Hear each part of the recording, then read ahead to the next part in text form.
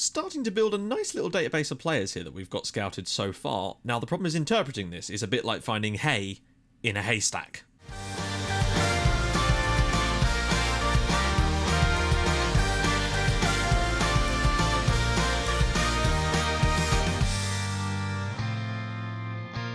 Hi guys, and welcome back to another episode of Building a Nation with FC Midtjylland. Now, if you're still enjoying the series, do drop a like on the video. Again, I'm not going to set a like target, but just if you're enjoying it, do smash the like button. It really is awesome. Anyway, once again, you might notice that we're on the transfer screen. That's again because I'm having to hide stuff because of the way I'm having to do the episodes a little bit differently now. But anyway, enjoy some highlights of the games that we've played this month. It's been a slightly interesting one, almost a bit topsy-turvy. And I'll join you guys in a sec for a game against someone. Around the side, he's going to shoot here. Olsen's through, and Olsen's bloody scored again. Esbjerg 0, Midtjylland 1, Christopher Olsen's second goal of the season. We've started this game pretty damn strongly again.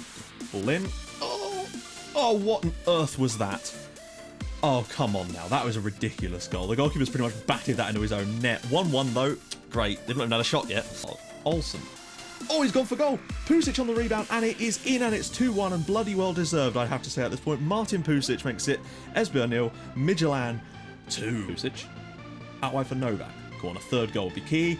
Sobby's in, and that is 3-1 now. We really have put the icing on the cake now in a big top of the table clash that could actually send us 5 points clear at the moment. That would be huge. Burma again. Can we get another good crossing ball in? Pusic is across, and it's in again. We're 4-1 up now. We've abused crosses in this second half.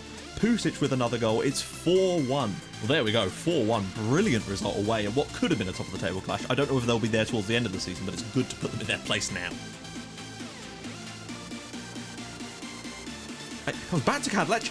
Oh, it's gone in off the goalkeeper. That is an insane goal, and I really think that could be already us wrapping up a place in the group stage with that goal. Very lucky, though, I have to say. Long range, you feel. And what in the name of God is going on with goalkeepers at the moment? Bobby, interesting play. Back across for Poulsen. Oh, what a great hit that is. We're leading 2-1 in Salzburg now. This game has just been put completely beyond them with that second goal, and we might actually win both legs. Murray steps up and scores the penalty. I don't know why, but hey, apparently it's a foul. 2-2. Still got plenty of time left, though, and we're fine. There we go, guys. 2-2. As we expected, we go through. Actually played very, very well, even in this away game.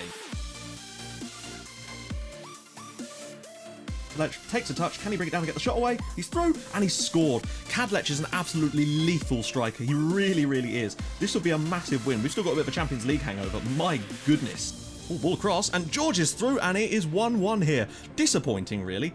Mayer and George with the equaliser. Shame. We need to do better than that. We've created some good opportunities so far. Pusic is across. He must score, and he does. We're getting a lot of success from free kicks this season as well. Midtjylland 2, Hobro 1. Why whips it across? Kadlec is in again! It's 3-1 now, and we seem to have wrapped it up. We've really stepped it up a little in the second half, just making sure that we get the win. But this good start to us could really give us hope towards the end of the season. Well, there we go. We made hard work of it. We got the win in the end against the poor Hobro side, and we continue at the top. Back to him, though. Ball in again. Jacobs is in, and it is 1-0 to Brøndby after 3 minutes. We are losing 1-0 to Brøndby, and this could be a tough one. Considering their league position, they should be doing better than that, really. Wilczek turns, and he's put it in for 2. That's quite surprising, actually. We've played really, really well in this first half. Probably the best I've seen in a while, and we're actually 2-0 down. But then, there you go. Swings and roundabouts. And a goal back before half-time. Pusic to the back post, and it's in. 2-1. We've got ourselves a goal back almost immediately afterwards. We've really got to pull this game back and at least get a draw. There we go, 2-1 Brøndby, and to be honest, I'm struggling to understand how we didn't get a draw out of that, but there you go, that's how it is. Right then guys, Champions League group stage draw. We've got the money in our accounts. We got 1.5 million for getting past Red Bull Salzburg, and then we got given like another 8 million for getting to the group stages, which is great, which means the club is now in the white, or the black, when it comes to finances. No extra transfer budget, of course, but still, money is in the pot, which is good. So, let's take a little look at what we've got. So, obviously the top seeds is just winners from all the groups. We've got Real Madrid, Porto, United, City, Atletico, Arsenal, Leverkusen, Shakhtar, Sevilla, Kiev, Galatasaray, Roma, Lyon, Olympiacos, Lazio, Victoria Pilsen going to that group, interestingly. Bruges, Celtic, Borussia Mönchengladbach, Apoel, Wolfsburg, Ludogorets, who smashed like 8 past Bati Borisov, Ghent, and of course us. So let's just do the automatic draw, get going, and see what group we get. And the fact is, we have no expectations of getting out of our group. That's not why we're here. We're just here to see if we can pick up any little point. You know, a point is worth a lot of money. If we can grab 1 or 2, that would be pretty damn useful. We're just here because it means that, you know, hopefully it will help our coefficient. We might even get our league boosted a little bit in the first season for qualifying for the group stages. You'd be surprised how much of a difference that actually can make.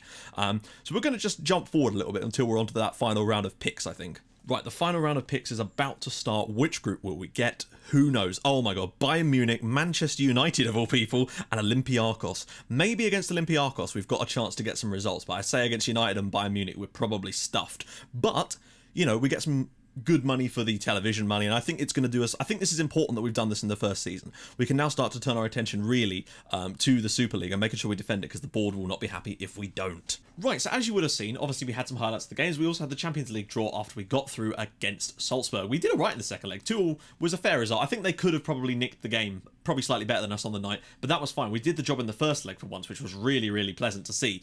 So it meant that we didn't have to do any work in the second leg, really. Now, of course, that led to us being drawn in a group with Bayern Munich and Manchester United and Olympiacos, which is going to be difficult. And today's live comm is against Bayern Munich, away in Germany. So it's going to be a crazy difficult game. We're not expecting to win, but that's not the real big problem for us. We're just trying to go get the television money and all that jazz. Stats of the players so far. Kadlec, what a man. 12 appearances, 10 goals, 4 assists. I'm loving his work so far. I know some people said that he was good, but I think we've actually managed to get the best out of him so far, or certainly a lot out of him. He really does know how to break the back line. He gets in behind and he scores goals when presented with chances, and that is golden. Something else that is worth noting is that Jim Larson, one of the players that was out injured at the very start, is nearly back. It says 3 to 6 weeks, which is incredible because he's actually resumed training already, and that just shows you how long he was out for. So hopefully he will be coming back relatively soon, and we'll have another player to put in the middle of that defence, which is just going to be a godsend, because we're basically going to get extra signings throughout the season just from players coming back from injury, and that is rather cool. Another good feature is the fact that our bank balance is now perfectly in the white. We don't have anything really on the old transfer budget still, because the board aren't giving us a lot of it, but that's not a big problem for me right now. I'm hoping they will at the end of the season. The key thing for me is that the club are now in a decent financial situation, so what I might try and do is ask them about improving our youth facility. I decided to do it right now just because why the hell not? We'll see what happens. We're talking to Matthew Benham. I'd like us to improve the youth facilities to enable young players to reach their potential, and yeah, I think that's what they want. Let's try it. Approving these facilities encourage an agreed philosophy of the club. We are keen to see, yes, they've improved it. Not improved it, they've approved the request. I tried it right at the start, they said you're too new for that, but we're getting the youth facilities upgraded, which is perfect. Now, looking at the squad itself, things are starting to come together. The familiarity with the tactic is improving. I don't know whether that's because of this or not, but what I've actually now done is I've put one on control and one on counter. That way we're learning those mentalities as well, so it will mean that we can switch up when we need to quite nicely, but standard is generally what I'm going for from the beginning. We switched to a control approach against Brøndby, and we used counter against some of the other sides this month as well, including Salzburg away. Now, the other thing I find a little bit interesting is I always do a quick pick just so that it puts the players in the right position and gets rid of injured ones, and then I can sort of adjust it. My assistant seems to have this weird obsession with putting Tim Sparv as a centre-back, and I always have to move him out, put Singh there, and bring Bangard in there, because I don't really like to do that, and Singh is great to have off the bench because he's got those long shots, and I love it. I'm going to go with Daniel Royer on the left-hand side tonight, though. Give Pusic a little bit of a rest, because he is just starting to flag a little bit, as you can see some of the players are, but that's just because of the fixture congestion, even though we had an international break. Now, Bayern's lineup is actually surprisingly deep, but I don't think that's going to make any difference. I've got Lewandowski, Robben, Thiago, Vidal, Müller, Alonso, Bernat, Boateng, Benatia, Lahm, and Ulreich in goal, interestingly. No Neuer, which is surprising. Maybe he's moved or he's injured or something. I don't know. I'm going to start with counter because it's Bayern away, and I see no point in us trying to go standard for this one. We know we're not going to be able to control the ball, so we might as well just accept that from the start and play our natural game. Now, I think maybe going a bit more structured could have helped, but I don't really see a much chance of us getting anything from this game. It's more a case of you never know what we can do. I think if we go out there and throw everything at them, we will just get absolutely slaughtered. And we may get slaughtered anyway. That's bound to happen. They've literally scored from the kickoff. Oh, dearie me, guys. Come on, you can do better than that at least. Wow. I'm very surprised that we were able to get played through that quickly. They really did just allow Vidal through. I think, yeah, it was our right back got way too deep and allowed Vidal to break the back line, and Bayern led within 20 seconds. The perfect start to the game. Hopefully we can avoid... Oh my goodness, this could get a long night. Lewandowski, right. There's been some weird goalkeeping this month as well. We had a goal weirdly disallowed as well in that same game. I think it was against Obro. It was really, really odd. There was just goals going in from all over the pitch. Goalkeepers were really not on their day, let's say that for one thing. Up to Sobby, he's just completely lost the ball. I don't know, I'm trying to think of the best way to go about this, and I think that no matter what we do tactically, against a team like Bayern this early in a save, we are simply going to get torn apart by them because they've got players like Iron Robin, and that's a penalty kick apparently. So 2-0 down, it's going to be inside 2 minutes, which is... I don't know, I mean, it's Bayern away. We were always going to struggle here. I would have liked to have held on a little bit more than... 2 goals conceded in the first 5 minutes, really, but what can you do? I don't know whether that, I mean, it's hard to tell from up here whether it's a penalty or not, but it just looked like he won the ball, but what can you do? We gave away one of those in the other games as well, I think. Vidal steps up and takes it. We don't need to see a replay of the penalty. Ah, dear. Oh, good. Kadlec just twisted his ankle. To add insult to quite literally injury, we're gonna, yeah, close down Vidal, that's for sure, but so far we've been absolutely shocking. And I know that we've done well to even get to this point, and I suppose we should be happy and just accept that sometimes you're just going to get an absolute battering off a team like Bayern. Just think, later on in this save, we'll get to try and do the same type of thing to a team like Bayern. I really can't wait for those days to finally start coming. Robin out wide, Novak doesn't win it. Oh, I thought we were going to give away another... I genuinely thought we were going to give away another penalty there and be 3-0 down inside 14 minutes. Look at the spacing behind. Royer didn't track his man. Lewandowski cleared. And again, the ball is just falling straight back to Bayern here. Lahm, get out there. Back to Müller. He's going to pull it back to the edge, you'd feel. Good tackle from Novak, still calls back to Bayern. Ball in, Lewandowski, and it's a good save from Anderson. We've gone 10 minutes without conceding a goal. This is progress, people. I would be surprised if we've had a single key pass in this game. 3 of them! And I consider that a good thing. Royer has been quite error-prone. Maybe I should have put Pusic in, I don't know. Right, okay, here's what we're going to do. We're going to close down less and try and hold our shape a bit more. We're going to be a bit more direct, because why the hell not? We're going to exploit the middle, because I see that's the only real space for that type of thing. And we're going to just be a little bit more narrow with our play and maybe just drop the tempo down a little. In fact, I might even be tempted to switch to a more structured approach for the rest of this game. Just it's damage limitation we're on right about now. Okay, we are firmly the underdogs, and we should put that, you know, we should remind them of that and just relax them a little bit for this second half. But at least we've managed to hold on a little bit now and sort of shut the shop up a little bit. But for an attacking point of view, I don't see us getting anything in this game.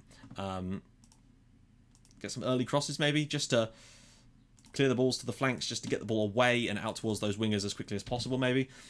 Get some crosses straight in and see what Pusic can do up top. But I just don't think he's got anything, unfortunately, which is a shame. But there you go, Royer is offside. He may come off as well at some point, I'm not entirely sure. Thiago now to whip one in. We've scored a few from these situations, but we've also been capable of conceding just like that. But we have had a shot.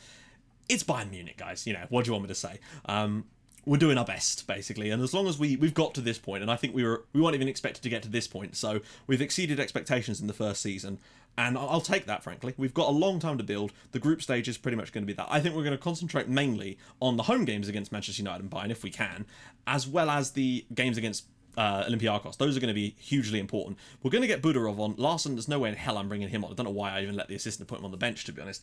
You know what? Let's get Poulsen off and get Harmeet Singh on. Someone said something in the comments that I found quite funny, which was Harmeet Singh ball meet net, and I like that. That could be an episode title next time he scores one of those bangers. I'm going to turn on shoot on sight, just so that Harmeet Singh gets a chance to have a few long ranges, and you never know, he might score a long range belter to make it worthwhile, you know, one of those meaningless goals that are absolutely fantastic, you know, or we would just end up conceding 4 or 5 more in this game, and I really hope we can at least hold on to not concede 6s and 7s, you know. If we can lose 4 or 5-0, oh my god. Crossing. I mean, fair enough, good cross, good goal, but we really should have had a defender covering that front post, really. Like, this ball shouldn't really be allowed to get there, really. That ball should be cut out by the defender. But that's how it is. We'll just skip that as well, because there's no point in seeing that. Okay. Substitutions, we've actually made all of ours right now. Oh my god. Please not another goal straight off the kickoff. Let's get one back. Get a bit of pride on the night. Get someone to score an absolute banger, and they'll maybe perk us up a little bit. There we go. He's had a shot, and we've hit the target with it. Nicely done, Martin. We'll take that. Most of our shots have been from range. That's fine. Don't let them score another one. United have finally scored a goal against Olympiacos through Ashley Young, of all people, which is an interesting one. Alonso, Vidal, Alonso. They're going to get a 5th one, I said. I think 5-0 will probably be the final scoreline, and they'd thoroughly deserve... Oh... Don't help them. Sparv with the own goal to make it 5-0 to Bayern. We've stepped it up a little bit in the second half, but it's mostly been long shots, as you can see, with the 7 long shots. But I didn't really know what else to do at that point. We just needed to get forward and have a couple of shots, and you never know what can happen. And that didn't even look like it hit him. And if it did, it looked like it hit him on the hand. I don't know. Weirdness. Oh, not another one. Come on, Müller ball in. Cleared away. Back to Douglas Costa. Did I say Diego Costa earlier? I don't think I did, but... and I think it'd be... you know, insane for us to expect to get anything from this game. Hello, Pusic has broken the back line. Can he get a shot away? Go on, Martin. Oh, well, he's got the shot in. We've actually managed 11 shots in a game against Bayern Munich. I'm not entirely... And we've actually created 3 half chances, apparently. And maybe if we weren't on long shooting, we might have been a bit closer to take the shots, or maybe we wouldn't have created the chances at all. So it's just one of those things you just don't really know, do you? But I sense that probably wasn't the highlight, and it's more likely that Bayern are going to grab themselves a 6th goal. Douglas Costa goes for goal, and it is a miss from long range. Right, there's only a few seconds left here. We seem to have escaped without conceding the 6th goal, so fingers crossed we'll get out. There we go. Bayern 5, Midtjylland 0. You know, that was going to happen, really. I genuinely agree with Brian for once. Oh. Well, I'm sorry, but it's Bayern Munich away. You're Midtjylland. Yeah, okay, well, usually I don't. Usually I go with the aggressive approach no matter what the result is if you lose, no matter who you're playing against. Maybe I should have done that time, but hey, it is what it is, guys. So, next episode, I'm tempted to do a bit of a bumper one, so we'll come back and do the Manchester United away game at Old Trafford, which means that in between there we'd have a Superliga game against Nordsjælland, we'd have Frem in the Cup, which is, I originally thought I said Flem when I first saw it. We've got Randers, we've got Olympiacos, and we've got AGF, and Randers again, actually, twice playing them in the league, which is really odd. And then we've got AGF, which sounds like some kind of militia force. It really, really does. What does it stand? Aarhus. Or Aarhus. Okay, we'll take it. So yeah, next episode, Manchester United away. We've got a lot of games to show you then. We're starting to really get into the meat of the season now.